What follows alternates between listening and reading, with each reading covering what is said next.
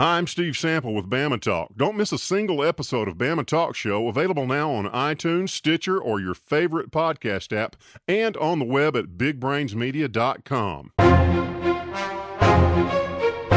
This is your Weather Xtreme video for Sunday, November the 17th. I'm meteorologist Brian Peters, and it looks like an active day for weather across the Central Plains. There's a look at the surface map for this morning, and we have high pressure off to our east, and that is allowing the moisture to flow strongly up into the central part of the United States, into the mid-Mississippi River Valley and the Ohio River valleys, and we have a surface low that is currently over northern Missouri and southern Iowa. In the upper atmosphere, we've been watching the evolution of an upper trough that is pretty neutral right now, but is expected to become negatively tilted later today and into the evening hours. And as it does, it's going to be responsible for helping to produce a fairly major severe weather outbreak over the Ohio River Valley. Across central Alabama, temperatures did not fall much overnight. We're generally in the 60s across the area, and keep in mind that our average highs this time of year are in the 60s. But the important news here is that we do have dew points that are up there. And actually, we do have a kind of a complicating factor. When you look at radar across the southeastern U.S., you see that we do have kind of widespread scattered showers occurring, nothing very significant to speak of, but those will help to stabilize the atmosphere a little bit.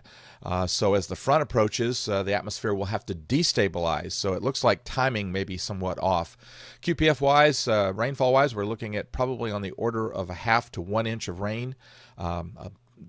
During the first phase of the rain today, probably for late morning and afternoon, probably a quarter of an inch or less. But then this afternoon and evening hours, we could get another half to 1 inch of rain with the thunderstorms.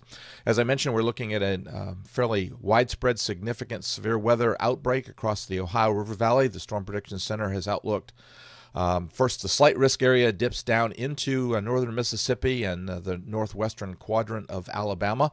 But the big news is the large moderate as well as the high risk area over parts of Illinois and Indiana. Again, the Ohio River Valley and parts of the southern Great Lakes being under the gun today.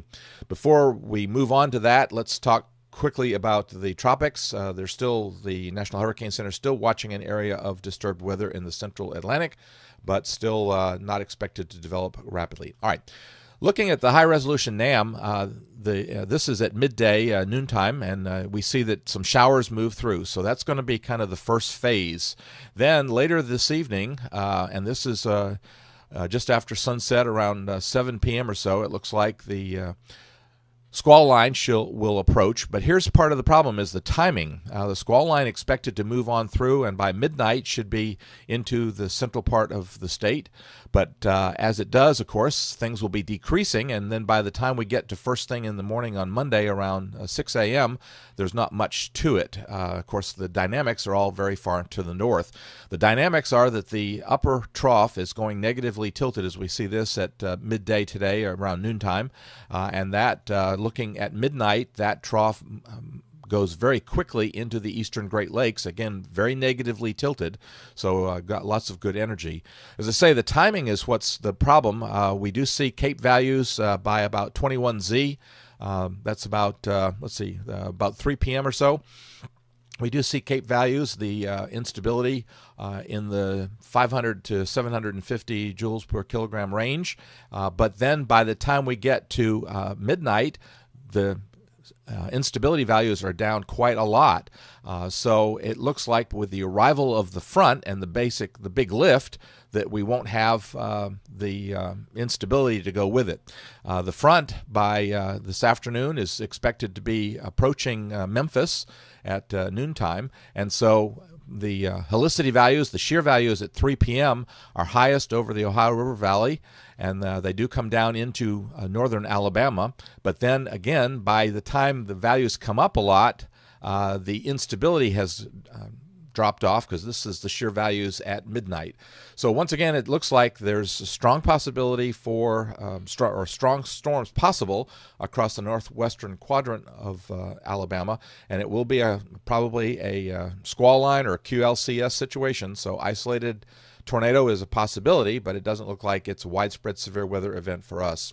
Now, moving out into the forecast for the coming week, that trough and the negatively tilted trough moves on through the Great Lakes on Monday, and so that should allow us to cool down just a little bit. Monday will be kind of a transition day, not terribly cold. We do come under more of a ridge on Tuesday, and while we do cool off with the high coming in across the Ohio River Valley, we're not going to get especially cold, and that high migrates off to the east-northeast, and we will have to be watching on Wednesday for the possibility of the wedge as that high gets into a favorable position to develop a bit of a wedge, and that could keep temperatures a little cooler. But it looks like for Tuesday and Wednesday morning temperatures, low temperatures in the 30s and highs probably in the lower to mid-60s. When we get out to Thursday, we're beginning to watch the two things. We see over California, we see a trough digging in very far south, and then we also have a trough over western Canada. Neither of those are that significant for us, the Gulf opening up to the west of us on Thursday.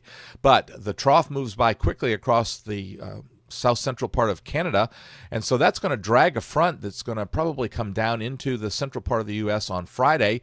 And as that trough moves off, but we dig in this trough to the southwest, as we see that trough move by quickly, that means that the front will probably drag down into our area. So it looks like maybe late Friday and into Saturday and possibly Sunday, we'll have a front in the area, and so we could have the potential for some showers and thunderstorms.